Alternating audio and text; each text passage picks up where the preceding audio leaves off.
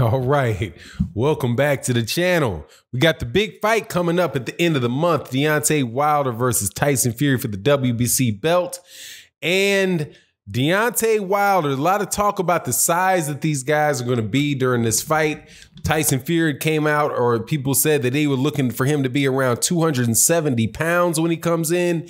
And Deontay Wilder's trainer lets it be known what they're targeting, and it is pretty big for Deontay Wilder, but at the same time dispels a lot of myths about a major myth about the heavyweight division. Let's talk about that in this video.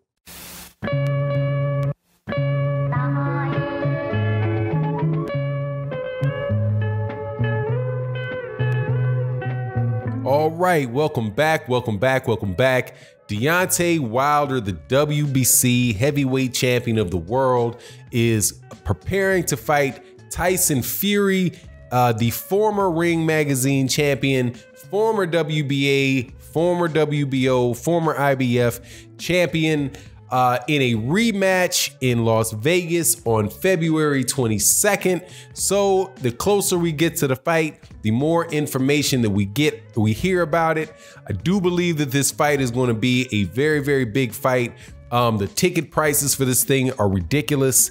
And also during the Super Bowl, and I do not watch the Super Bowl often, but the Kansas City Chiefs were in the Super Bowl, and that is where that's my wife's hometown. I just moved from that area, so I have a lot of friends that are big Chief fans. So I decided that I would take my break from watching replays of old boxing matches and actually sit down and watch the Super Bowl on Fox.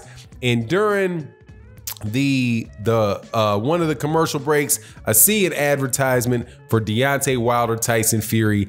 That, my friend, is a absolutely huge commercial that was viewed by a lot of people. And if they just get 1% of the people that saw that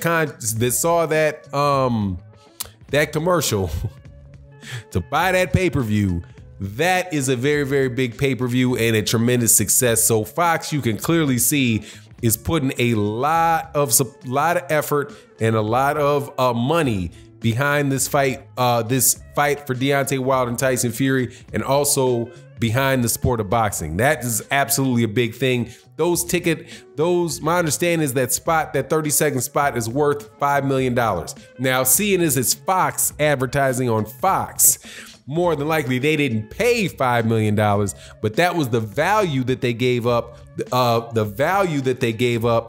to promote that fight. So they were promoting they're not only just promoting Deontay Wilder and Tyson Fury, they really are promoting boxing on Fox as a way to keep people focused there. So this is an absolutely gigantic fight. So being a gigantic fight, you start hearing about a lot of the things, in the fight that you might not pay attention to a lot in other fights. And one of the things that I think is a pretty critical thing is how much these guys are going to come into the ring weighing, and what does that mean, right?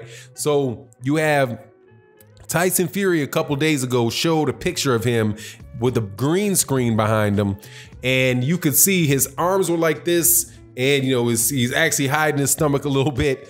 But they said that he's coming into a bulked up 270 pounds so that he can stop Deontay Wilder. My speculation is that, my friend, is going to be fat. Okay, or that he's psyching people out, and he's probably going to come in there around the same that he always does. You saw that with Andy Ruiz. Andy Ruiz's weight issue obviously was that not him getting bigger, but him not letting his weight balloon. So you saw a lot of pictures of him. One was with him sitting there in a black shirt, right? In a black shirt, with his arms extended like this, and it had what I thought was it had a slimming effect on him. It made it look as if he was slimmer, and quite honestly, they might have cropped that picture and just stretched it out a little bit as well, because when Andy Ruiz actually got to the ring, Andy Ruiz was a really big dude, and it was like, dang, man, I thought he lost weight. Where'd all this extra weight come from? Nah, they were just selling wolf tickets, man. They were selling wolf tickets in the lead up to the fight for some reason. when he knew it was problems, when he got on the stage, got in the weigh-in, and he weighed in with his shirt on. Just, you know, what was all that for? But you know, hey man, it's for some reason, and I think you saw that. Or there's a significant chance you saw that with Tyson Fury. Now, Deontay Wilder, people are talking about Deontay Wilder's weight, and JD's has said that they want him to come in against Tyson Fury in the mid 220s. Now, that I do believe is a significant thing, because Deontay Wilder weighed in at between 209 and 212 for the first fight. That when he got on the scale and it said 209, because I know I heard 209. People keep telling me, no, Fanon, it's 212. No, it's 212. Like, I know I heard 209. I know I heard 209. But that's why I'm saying between 209 and 212, because I don't feel like having people in the comment section telling me what the weight actually was and saying, no, it was 212. I know I heard 209. Some people said it was 212. I'm not sure what the deal is, but 212 or 209 is very slim for a 6'7" guy, okay? And versus when Deontay Wilder came in for Dominic Brazil and he was around 220.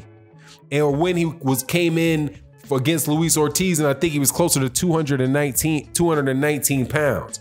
If Deontay Wilder can come in that fight at 223, 224, 225 pounds, that is a very strong, that is a very solid Deontay Wilder.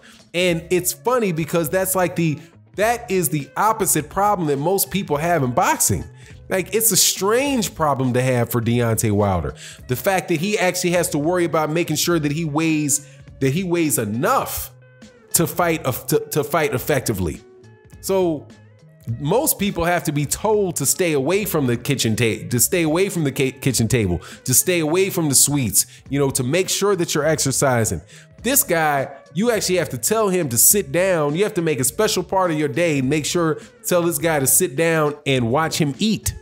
Most people, you got to sit around, like Andy Ruiz, you got to sit around and make sure he's not eating.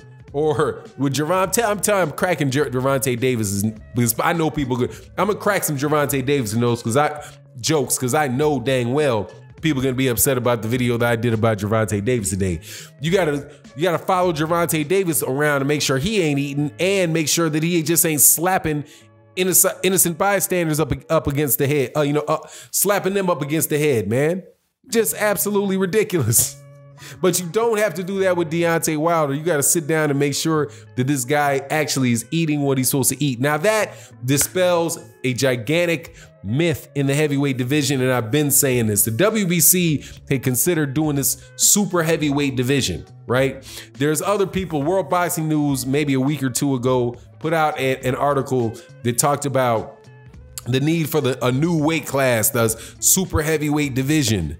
250 pounds and above. Why? There's a difference between height. There's a difference between height and weight. Okay? Height and weight.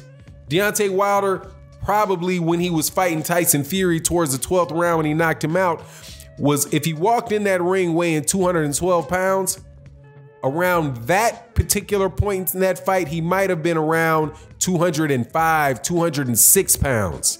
Okay, from all the sweating that he did for those 45 minutes. He could easily sweat a couple pounds off. So, but yet he laid the 255, 260 pound guy on his back. And he did it multiple times. Deontay Wilder doesn't have a problem knocking people out being 210, 215 pounds. George Foreman never weighed 260. Maybe in the later part of his career, he got up towards 250 pounds. If you used to have a division where to be a heavyweight, to be in the main division in boxing, you are expected to weigh 250 pounds. You're just gonna have a lot of fat heavyweights. You're gonna have Dillian White. Dillian White weighs 250 pounds, but he ain't got any business weighing 250 pounds.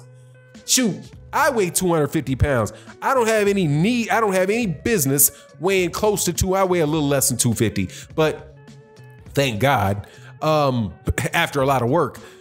but I ain't got no business weighing 250 pounds. If I'm a fighter, if I'm a boxer, I could fight at 250 pounds.